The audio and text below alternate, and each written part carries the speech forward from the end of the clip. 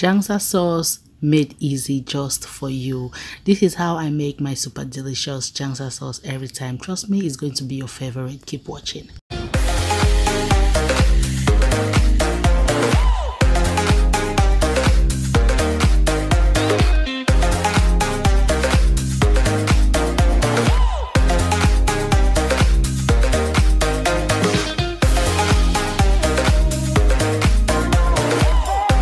Hello everyone, thank you so much for tuning in. It's your girl Claudie, and today I will be showing you how to make the best ever super delicious Njangsa sauce, a Cameroonian delicacy. If you're new here, please hit the subscribe button, turn on the notification bell, and do not forget to hit the like button. To start off with our ingredients in this plate, I have some fresh tomatoes, onion, parsley, hot peppers, garlic, and ginger. So you're going to slice those and we're going to blend it. For the next ingredients, I have some Njangsa. This is already ground and pre-frozen, salt, black pepper, white pepper, and some seasoning powder. So for our large whole onion, we are not going to be blending 1/4 of it. 1/4 will be left to saute before we make our sauce. So I'm just going to save 1/4 of that. Then I'm going to slice the rest to blend with the rest of the fresh ingredients.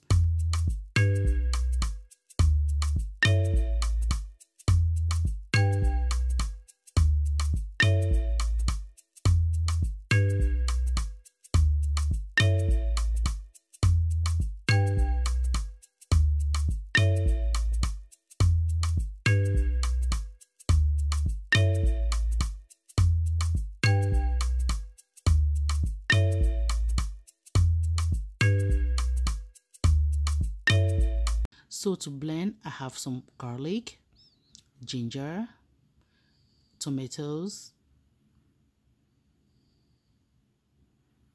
onions, and to make our Njangsa to be uniform or smooth, I will just blend it with the fresh ingredients. And this is how it's looking. For our chicken, it has already been cut into chunks and washed. Now bring in the blended mix inside, then go ahead and season with the rest of the ingredients. So for the rest of the ingredients, like I showed before, I'll just add in my black pepper and white pepper, the seasoning powder, salt.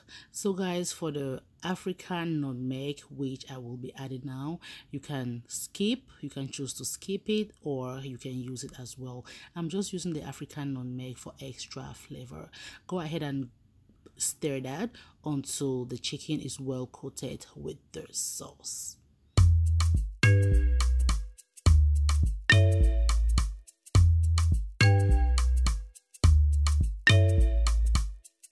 Cooking with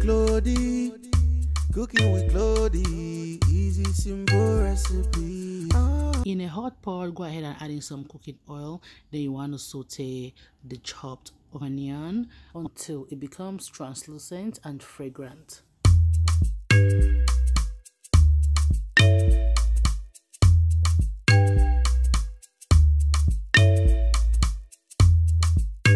Now add in the chicken mix, and you will add in a little bit of oil so your chicken is gonna cook. But remember, your chicken is gonna emit a lot of water, so you want to make sure that your water is added in bits. And please keep checking your pot from time to time to make sure it doesn't burn, and to add water if needed.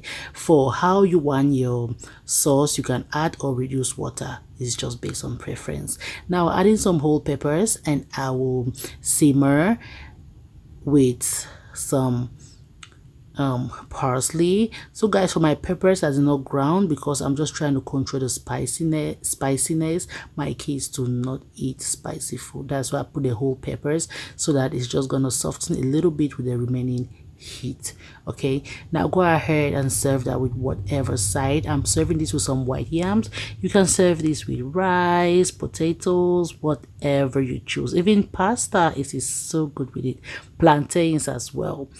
So guys, if you get to try this recipe, let me know how it turned out, and please do not forget to check the description box, and it's going to take you where to find this recipe. Trust me, it is so easy to make. As you can see, a simple one pot meal. Thank you so much for watching. I appreciate all the love, the support, the likes, the comments. In fact, you guys are amazing. And to meet again, bye for now. I love you all. Please take care.